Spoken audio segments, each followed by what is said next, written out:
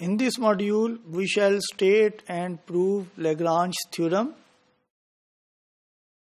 If G is a finite group and H is a subgroup of G, then order of H divides order of G. Let's prove the theorem. The right cosets of H in G form a partition of G.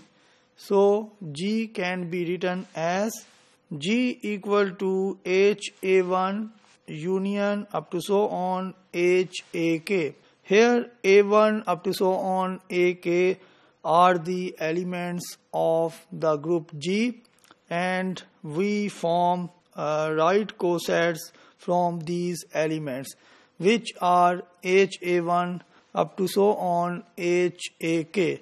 As we know that all the cosets are disjoint, and in this way we shall have the partition for a finite set of elements A1 up to so on AK in the group G. The number of elements in each coset is order of H. We have proved this.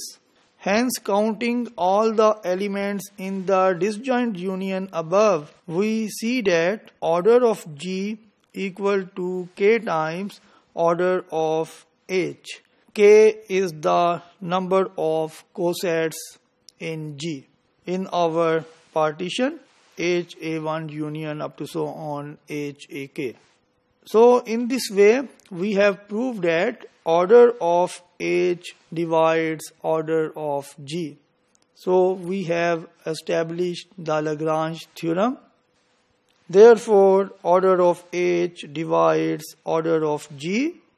Now we shall consider subgroups of Z12. As you know that order of Z12 is 12. There are 12 elements in the group Z12. The divisors of 12 are 1, 2, 3, 4, 6 and 12.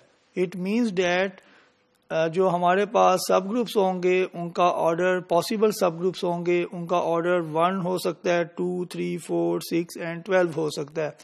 तो अगर सब group का order 12 है तो it means that the sub group is the group Z12 itself. और अगर सब group का ऑर्डर 1 है तो इसका मतलब है उसमें एक ही एलिमेंट है जो कि आइडेंटिटी एलिमेंट है. The subgroups of Z12 are H1 equal to singleton 0, H2 equal to 0 and 6 classes. अगर आप 6 को 6 में ऐड करेंगे तो 12 आएगा और आपको आइडेंटिटी एलिमेंट मिल जाएगा. सब ग्रुप जो है उसमें आपने, क्योंकि ये फाइनाइट सब ग्रुप है तो इसके लिए आपने जस्ट क्लोजर प्रॉपर्टी को चेक करना होता है. तो फाइनाइट सब ग्रुप टेस्ट हम अप्लाई करके इसको इजीली देख सकते हैं कि H2 जो है वो Z12 का सब ग्रुप है.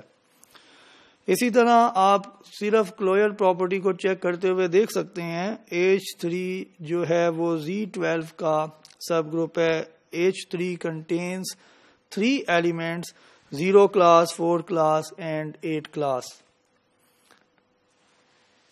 In the similar manner, we can find the subgroup of Z12 of order 4, and H4 gives us this subgroup.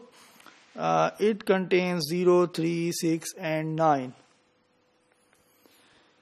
And in H5 you can see that we have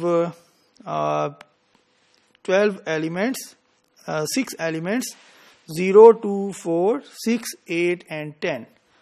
So in this way we have found all the possible subgroups of Z12 by using the Lagrange theorem.